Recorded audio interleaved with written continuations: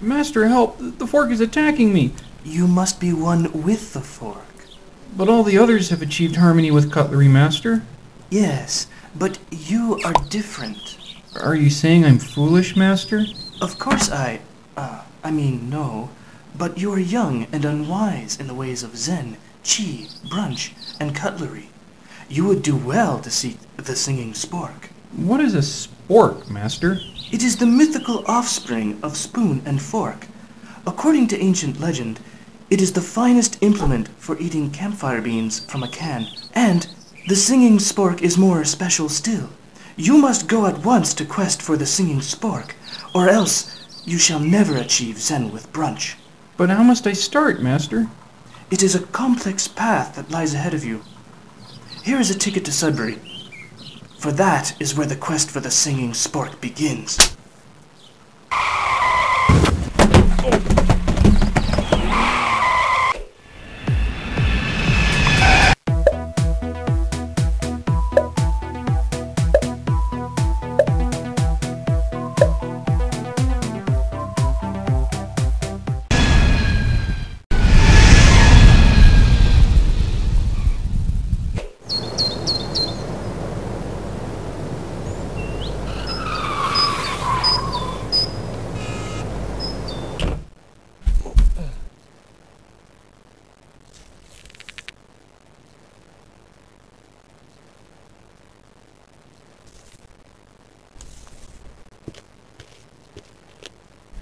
Hi, is there something I can help you with? I seek the singing spork, the enchanted offspring of spoon and fork. With it I shall master the Zen of brunch. Okay, well hi. Welcome to Sudbury. My name's Nicole. What's yours? They call me Nick? Wow, isn't that a coincidence? My name is Nicole. I'm not sure I can help you find a singing spork. What's a singing spork anyway? Behold, the singing spork. I see. It is made of a magical alloy that does not corrode, does not stain, and has amazing strength. Alloy. It is a combination of many metals that when brought together form a material that has many more uses and many more strengths than the original metals from which it is formed. Maybe we can help you after all. That singing spork of yours is probably made of stainless steel. Nickel is a key ingredient in high-quality stainless steel. I can show you where nickel comes from, but first you need to sign in.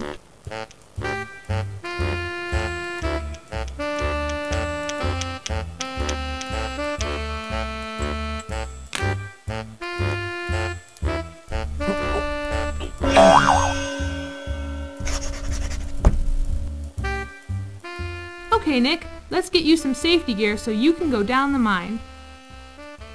You can use this changing room.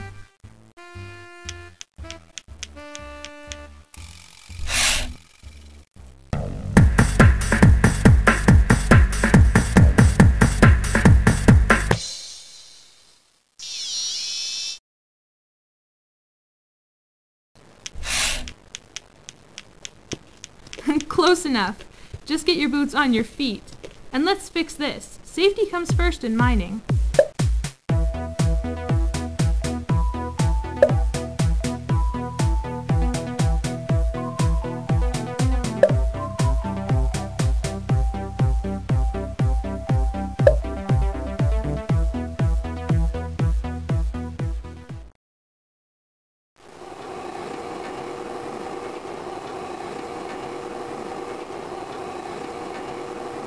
This is the hoist, Nick. It takes us down the shaft to the excavation sites, where we find the nickel.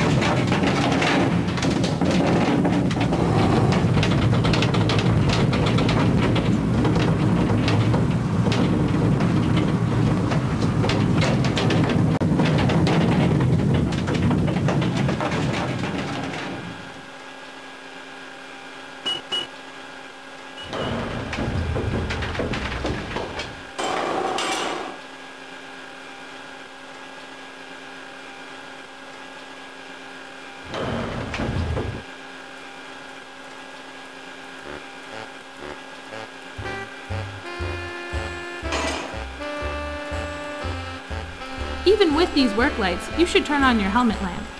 Don't worry, I have excellent tunnel vision.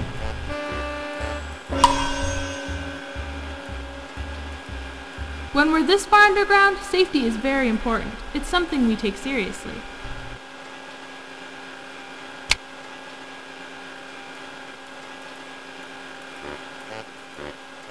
I sense the presence of a great many sporks, like a hum in the air. Actually, that's the airflow from the fans that provide a constant flow of fresh air. You can also hear the pumps that manage the groundwater. So not sports? Not yet, anyway. Ah, this is important, Nick. This is the refuge station. If there's ever an emergency, everyone in the mine has to go to the refuge station until help arrives, or until it's safe to come out.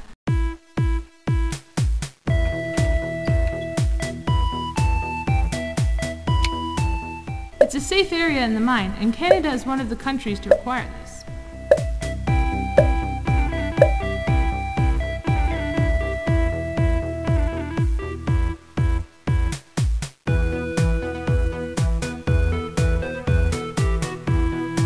To get the nickel, we need to excavate the ore body by drilling and blasting. Ore body. It is the raw material. It is the mineral. But one must excavate rock around it to get to the body of the ore, for that is the way of efficiency. We know where the ore is, but we have to drill, blast, and move the rock to get to it. Here's a video of the process we can watch.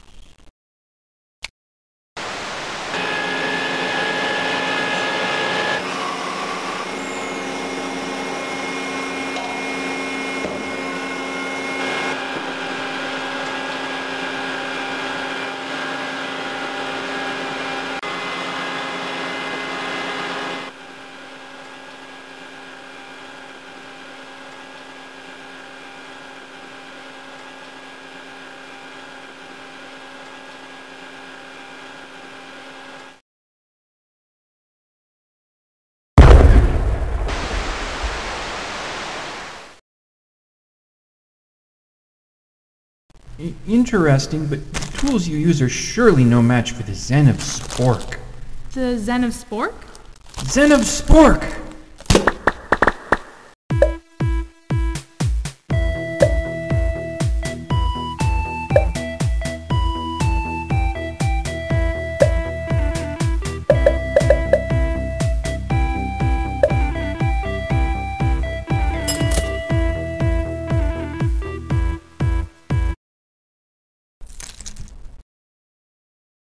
Let's take you over to an area we blasted the other day and show you the mucking and crushing processes we use in the ore extraction process. Zen of Spork.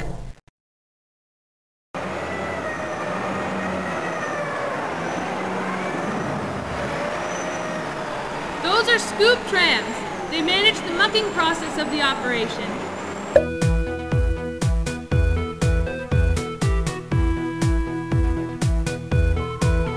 And you can see what we've done to stabilize the rock face. We have long bolts, bars, and wire nets installed to stabilize the excavation area.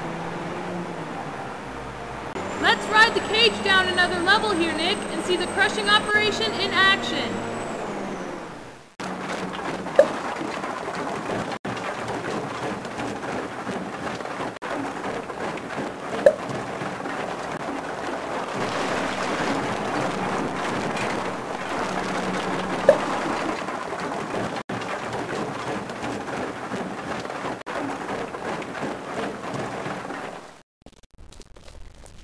Finding more ore is a big challenge, so we are always exploring for more. It's difficult to guess where it is, so we conduct geophysical and geochemical tests on the ground. We also look for electrical conductivity and magnetic fields. Once I lost a pair of socks, and it was a great difficulty to find them again. Only after much searching did I find them still on my feet. Well, much like your socks, sometimes the ore bodies are hiding in plain sight. Those guys over there are with our explorationist team. They're using diamond drills to take core samples of rock to make sure we're on the right track here. All of this is very well, but all I see is rock that you call ore, and I am certain sporks are not made of this. Why don't we go back up to the surface and see the next stages of the process? That might help you understand. What do you think of the grinding mill, Nick? I have a cousin who owns one of those. He uses it to ponder the benefits of exercise.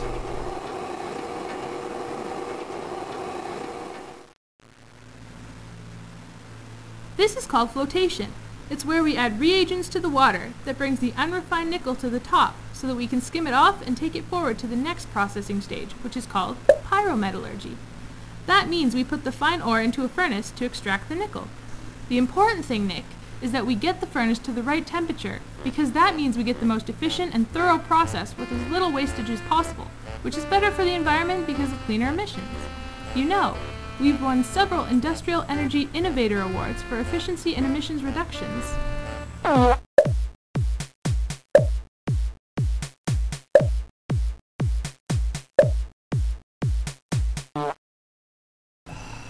Did you say something?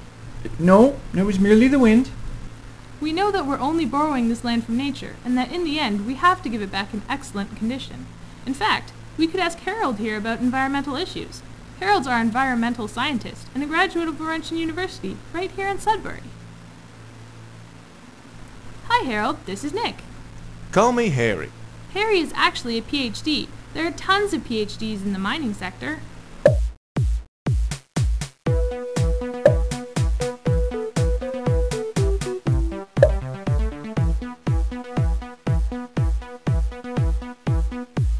What brings you to Sudbury? I am on a quest for the mystical singing spork so that I may be one with Brunch.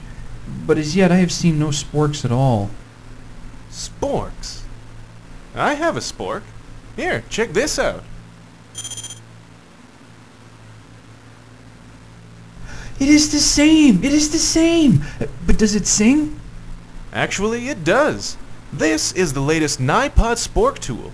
It has a built-in MP3 player. Eureka, the spork! It sings! Tell me more of the singing spork. My education is not yet complete. You should take a few college or university courses, Nick.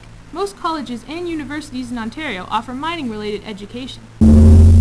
Over 400 possible job types await you in mining, such as... Yes, all of these and more. You could become one of the 200,000 or so people working in Ontario's mineral industry cluster, doing any one of hundreds of types of jobs in the mining industry. Call today. Operators are standing by. Sorry, Harry, what were you going to say? Oh, sure. I was just going to explain that, in fact, we grow some trees underground in Sudbury. It must be dark. We use lights. But as for the nickel, it's a great material, but its real strength lies in what it can do when combined with other metals. When you combine nickel with iron and other alloys, you get stainless steel. Plus, we do a lot of recycling. Old nickel alloys are recycled and reprocessed. So old sporks never die. They merely go to a mystical land where they are reincarnated to spork once again. Hey, let's go round to the main building and see if we can find anything of interest on sporks. I must allow you to go about your spork work, for you have achieved Zen with Brunch. Okay, sure. It was nice to meet you, Nick. Hey Nick, this might interest you. If you were looking for a singing spork, I think we have one here, but most of this material is not for sale. They say it's priceless. But I am poor and cannot pay you such a king's ransom. Use the force. Do you take plastic? Well, I suppose we can take plastic, but only Brunchers Club, DeForce, or the Master's card. What? Use the force.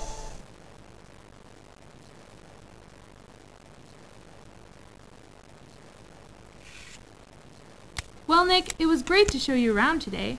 I hope you learned a thing or two about nickel. And sporks. Indeed, for it is only thanks to you that I have discovered the mystical singing spork of Sudbury. Master, why did you fly through the air? Have you been practicing levitation again? No, but apparently a signature is not required for delivery. Now, what have you learned? I have learned many things, Master. Then show your worth to one who has wisdom in such things.